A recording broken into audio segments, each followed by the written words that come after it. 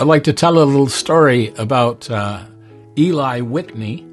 He was the manufacturer, although some people think he borrowed ideas from others, but responsible for the development of the cotton gin. He headed south from New England in 1792 and was financed by a plantation owner, a lady named Catherine Green, and she funded his research, and he developed this. Now, there was a kind of cotton that grew along the coast that was fairly easy to separate from the seeds, but the cotton that grew inland had these sticky green seeds, and they were very difficult to separate. It was an exceedingly slow process. Once this cotton gin, which was a kind of a combing system of pulling the seeds away from the cotton, once it was developed, it drastically increased the ability to process the cotton. I think from 1800, cotton production doubled like every decade or something like that because of the improvement of the cotton gin.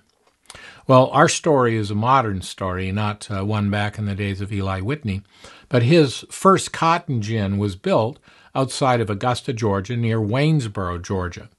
And the cotton gin was owned by a distant relative of Eli Whitney.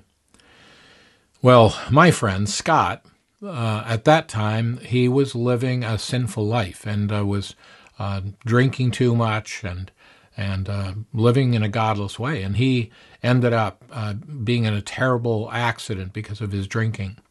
And it sobered him up. And through this process, Scott ended up getting saved. As he recuperated, he wondered how he could ever go back working in the cotton futures business where he had previously been employed, because to his mind, largely it was a legalized form of gambling, and the people that he worked with were very ungodly. When he returned to work, however, the first week he was there, he heard a bunch of his fellow employees laughing about the owner of this cotton gin down in Waynesboro, Georgia. And the reason they were laughing was because this man, after the farmers had processed their cotton through his gin and weighed it on the scales, he discovered that his scales were off to his advantage. And so he had cut checks. No one else knew what was going on, but he had cut checks for all these farmers that had used his scales.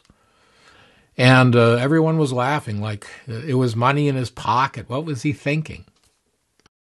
Well, Scott went to the phone and he called this man in Georgia. And he said, we're up here. I think it was in Memphis, I'm not sure, but somewhere at some distance from Georgia. And he said, everybody's laughing about you because you cut these checks for all these farmers and nobody knew. It was free and clear money for you. And the fellow said, well, it wasn't my idea to do it. Oh, I see. Yeah, no, I don't own the business. Oh, I see. Yeah, God owns my business. It was his idea. And Scott said, can I work for you? And that's how he ended up moving down to Georgia. And as I thought about that here's a man in this little community, sort of in the middle of nowhere, seeking to be faithful to the Lord. And it goes back to the scripture, seek first the kingdom of God and his righteousness. Now, there's nothing second on the list. It's just the first. If you have a list of priorities, you can have that as long as there's just one thing on the list. And the whole idea is this. When people say, why do you work? Why do you mend trousers? Why do you pour concrete? Why do you grow corn? Well, a guy's got to live. You got to make money to live. That is a poor reason to spend most of your life. The better reason is to say, well, I do it to glorify God. And if that's the answer to the question, why do you do this? You will never be tempted to fudge in order to make more money, because you know it does not accomplish the purpose that you have set in your heart. to glorify God. Recently, I was talking to the fellows in the prison, and they said, well, it's a little easier for you to seek to do the will of God because you get to make choices. We are told to do everything, when to eat and what to eat and when to go to bed. Everything is organized for us. We really don't have a lot of choices. Well, I said, the majority of people in the Roman Empire didn't have choices either. 70% of them were slaves. But Paul said that the slaves mucking out the stall for their owner could adorn the doctrine of Christ, not by choosing to do this or that, but choosing how to do this or that, so that whatever I'm doing, washing dishes at the sink, or helping someone, or working, it elevates what I do to a new level. I am doing it to the glory of God. I'm doing it to advance His kingdom.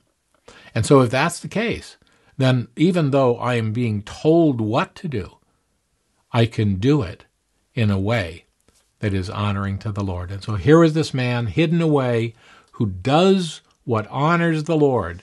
He did all for the glory of God, and that influence rippled across the country and changed the life of a young man who saw it was possible to be in the cotton business and be there for the glory of God.